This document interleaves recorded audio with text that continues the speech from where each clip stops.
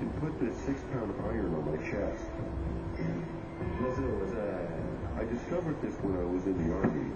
A friend put a spoon on my forehead, and it stayed on. Like father, like son. And son. Their older boy also attracts metal.